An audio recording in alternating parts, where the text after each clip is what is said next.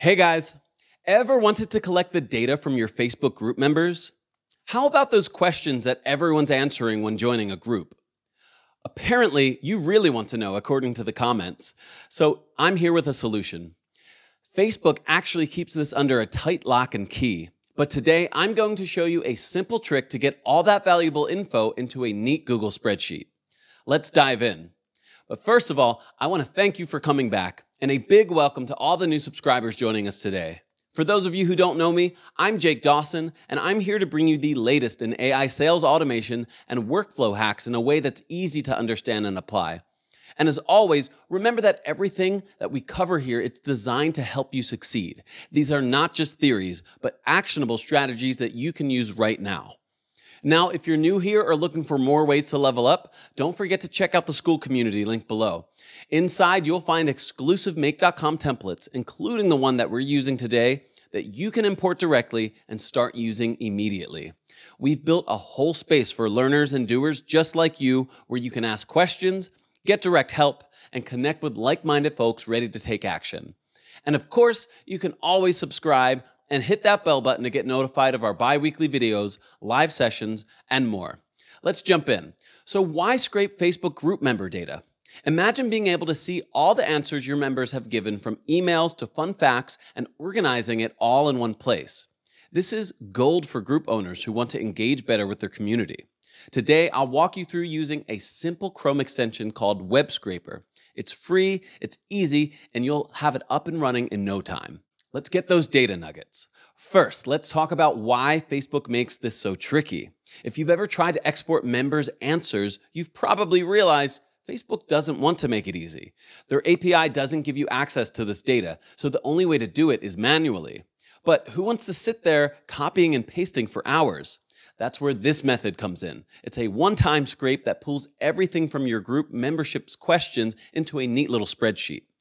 Now, before we jump in, I'll also mention a paid tool in the description below that automates this process if you want to do it more frequently. But for now, let's get started with the free method. First, we need to install the Web Scraper extension.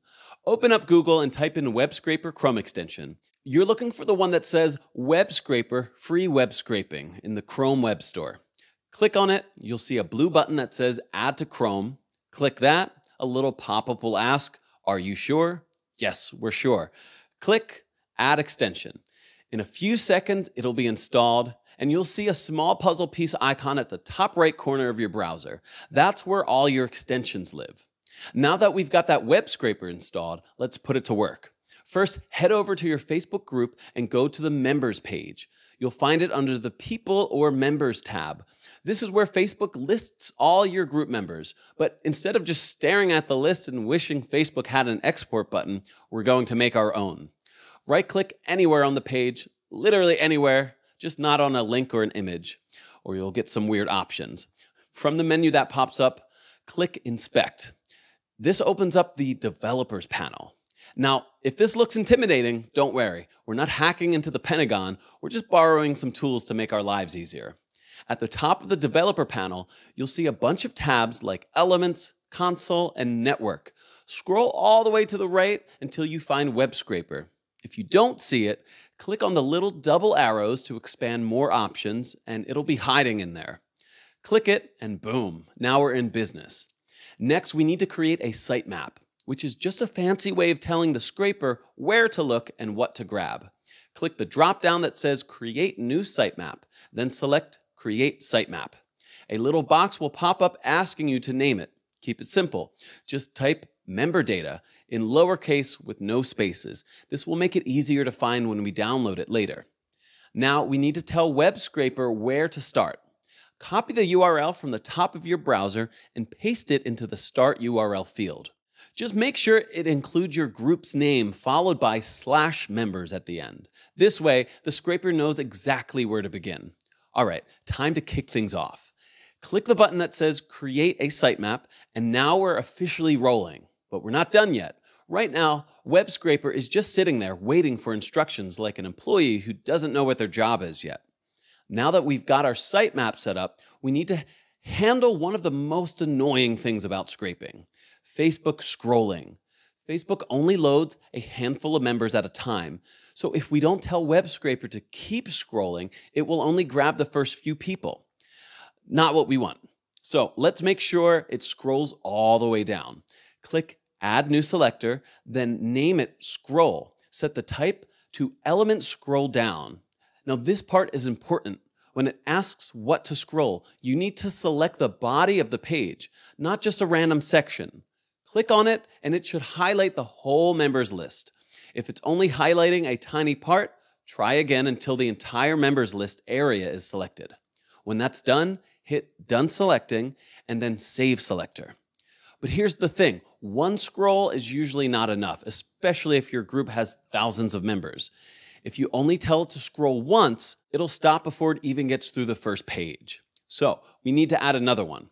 Click Add New Selector, again name it Scroll To, and do the exact same thing. Set it to Element Scroll Down, select the members list, then hit Done Selecting and Save Selector. This way the scraper will scroll multiple times to reveal more members. If you're dealing with a really large group, you might want to repeat this process a few more times. Just don't go overboard and set it to scroll forever, or your computer might start questioning its life choices. Now that we've got the scrolling handled, let's start extracting some actual data. The first thing we need is the URLs of each member's profile. Why? Because these links will let us go deeper and pull more data later, like their answers to the group questions. Click Add New Selector again and name it Member URL. Set the type to Link since we're grabbing clickable profile links. Now hover over the first member's name in that list and click on it. You should see a red box appear around their name. That means Web Scraper knows to pull that link. To make sure it's working properly, click on one or two more names so it recognizes the pattern. If you only select one, sometimes it gets confused and misses some members. When all the names are highlighted in red, click Done Selecting. Next, there's a little checkbox that says Multiple. Make sure you check that box. If you don't, Web Scraper will only grab one link instead of all of them, and that would make this whole setup pretty pointless. Once that's done, hit Save Selector. And now we've got our scraper set to pull every member's profile link. Now that we've got the member URLs set up, we need to make sure Web Scraper actually processes all of them. By default, it'll grab the links, but we need to tell it, hey, don't just collect these URLs, go inside of each one and extract other details. Otherwise, we'll just end up with a list of profile links, which isn't super helpful on its own. To make this work, we need to do two things. First, click on the first member's profile from the members page, and second, configure the Web Scraper so that it visits each link one by one. So let's get started by clicking on the first member's profile. This helps Web Scraper recognize the structure of the page it will be scraping. Once the profile page loads, we're going to set it up so that Web Scraper automatically navigates through all of the profiles in the list and extracts the data that we need. Now go back to the Web Scraper panel, click on the selector labeled Member URL. Inside of that, we're going to add our next selectors.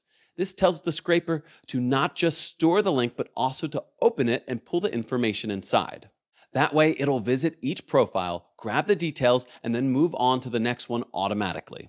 Think of it like setting up a domino effect. Instead of manually clicking each member's name and copying details one by one, Web Scraper will go down the list, open each profile, and extract the information without you lifting a finger. All right, we're going to start with the basics, their name. Click Add New Selector, name it Member Name, and set the type to Text. Now hover over the member's name at the top of their profile. Once you see a red box highlighting it, click on it, then hit Done Selecting. Finally, save the selector. Next up, let's get the date they joined the group. This info is usually in the intro section of their profiles. Click Add New Selector again, name it Date Joined, and then set it to Text. Now go to the intro section. This is where Facebook shows things like when they joined the group or other basic details. Select the part that mentions the join date. Click Done Selecting and save it.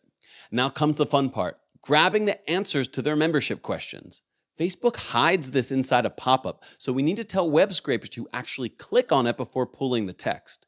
Click Add New Selector, name it Click, and set the type to Element Click. Now go to the section where the answers to the membership questions appear and click on it. You should see a red box highlighting it. This means that Web Scraper now knows where to click. Once you've selected it, hit Done Selecting and save it. Once that's locked in, click Save Selector to make sure everything's stored. And now we need to add the actual selectors that will grab the answers. Click the button to open the pop-up again, and then go back to the web scraper and click on Add New Selector. Each membership question is a separate piece of data, so we need to create multiple selectors, one for each answer.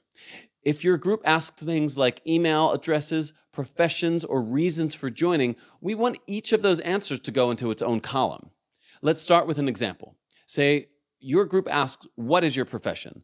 Click on Add New Selector, name it Profession, and set the type to text. Now hover over the answer to highlight it, click Done Selecting, and save that once more. That's one question done. If there are more membership questions, repeat the same process. Each answer needs its own selector so that it gets stored separately in a spreadsheet. Otherwise, everything might end up jumbled together in one column, and that's not going to be useful. Now that we've got all the selectors set up, it's time to actually run the scraper. Go back to Web Scraper, find the sitemap member data, and click on that dropdown. You'll see a button that says Scrape. Click that.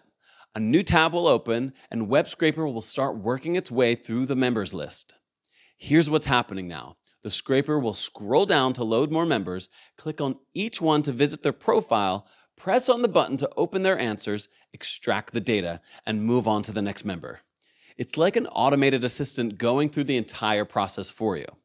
Now, one more thing to keep in mind. This isn't instant. If your group has lots of members, this could take a while. The scraper has to manually visit each profile. Wait for the page to load, click the buttons, and collect the data. So don't be surprised if this runs for a few hours even. If you're working with a really big group, you might want to start this process before you step away for a bit. Now that Web Scraper has done all the hard work, let's check out the result and get that data into Google Sheets so we can actually use it.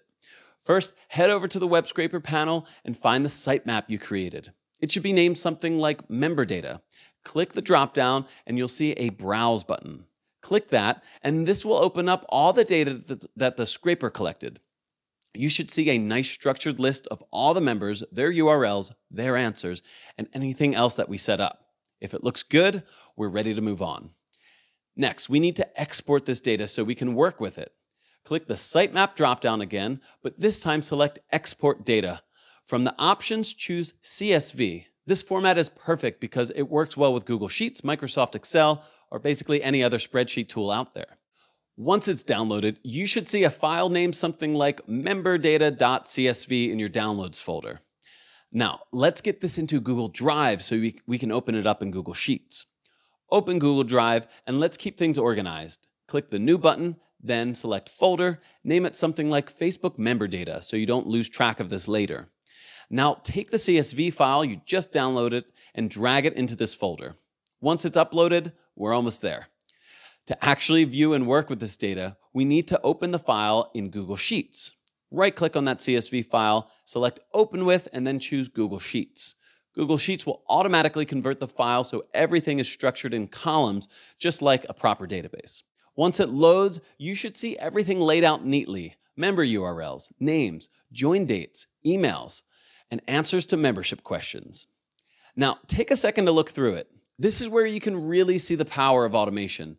Instead of manually copying and pasting answers from every single member's profile, you now have a full data set ready to be used however you need. You can sort it, filter it, or even use it to send personalized emails to new members. And that's it. You've just scraped all your Facebook group members' data like a pro. So get ready to use this system to keep track of your community's insights. It's simple, it's powerful, and now you've got it all set up.